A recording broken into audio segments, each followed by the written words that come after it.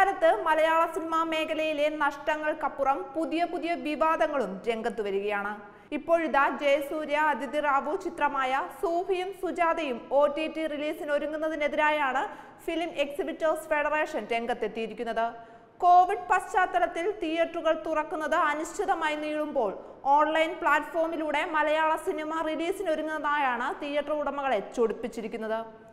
Covid കാലത്ത് വലിയ നഷ്ടത്തിലോടുന്ന മേഖലയാണ് സിനിമ. ഇവിടെ കോടികളുടെ നഷ്ടമാണ് കോവിഡ് കാലത്ത് പുതിയതായി റിലീസിനൊരുങ്ങുന്ന സിനിമകൾക്ക് ഉണ്ടാവുക. കോവിഡ് പശ്ചാത്തലത്തിൽ തിയേറ്ററുകൾ തുറക്കുന്നത് അനിശ്ചിതമായി നീളുമ്പോൾ റിലീസിനൊരുങ്ങുന്ന സിനിമയ്ക്ക് ഒരു വഴിയാണ് ഓൺലൈൻ പ്ലാറ്റ്ഫോം. ജയസൂര്യ നായകനും ബോളിവുഡ് നടി അതിഥി റാവു നായികയുമായി എത്തുന്ന സൂഫിയും സുജാതയുമായി എന്ന സിനിമയാണ് ആദ്യമായി OTT പ്ലാറ്റ്ഫോമായ ആമസോൺ പ്രൈമിലൂടെ റിലീസിനൊരുങ്ങുന്നത്. നരണിപ്പുഴ ഷാനവാസ് സംവിധാനം ചെയ്ത ചിത്രം ഫ്രൈഡേ ഫിലിം ഹൗസിന്റെ ബാനറിൽ വിജയ് ബാബുവാണ് നിർമ്മിച്ചത്. ജയസൂര്യയാണ് ചിത്രം ആമസോൺ പ്രൈമിലൂടെ റിലീസ് ചെയ്യുമെന്ന് അറിയിച്ചത്. എന്നാൽ തിയേറ്റർ ഉടമകളുമായോ സംഘടനാ ഭാരവാഹികളുമായോ ചർച്ച നടത്താതെ ഏകപക്ഷീയമായാണ് ഓൺലൈൻ റിലീസിന് വിജയ് ബാബു തീരുമാനമെടുത്തതെന്നും ഇത് അംഗീകരിക്കാൻ കഴിയില്ലെന്നുമാണ് തിയേറ്റർ ഉടമകളുടെ വാദം. തിയേറ്റർ റിലീസ് ചെയ്യുന്നത് സംബന്ധിച്ച് തിയേറ്റർ ഉടമകളുമായി വിജയ് ബാബു കരാർ ഉണ്ടാക്കിയിട്ടുണ്ട്. കരാറിന്റെ ലംഘനമാണ് ഓൺലൈൻ പ്ലാറ്റ്ഫോം വഴിയുള്ള റിലീസ് എന്നും ഭാരവാഹികൾ പറയുന്നു.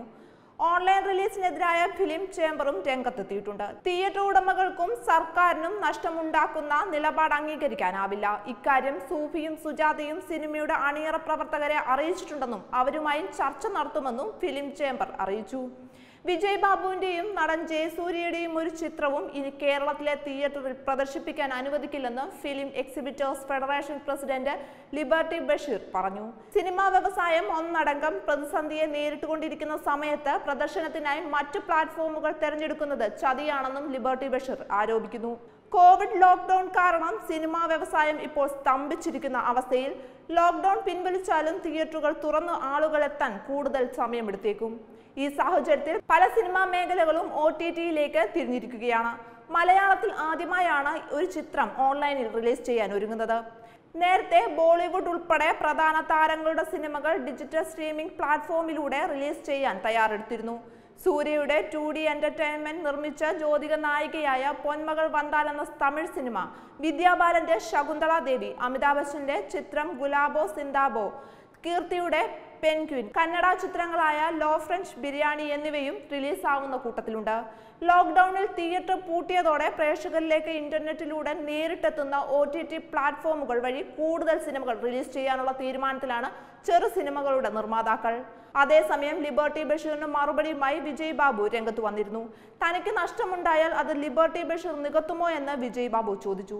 ഈ തീരുമാനം ജയസൂര്യയുടേതല്ല, തന്റേതാണ്. ഇതൊരു അതിജീവനമാണ്. തന്റെ ചുവട് പിടിച്ച് പലരും മുന്നോട്ട് വരും. നിർമ്മാതാക്കളില്ലാതെ തിയേറ്ററുകളും ഇല്ലെന്നും വിജയ് ബാബു പറഞ്ഞു.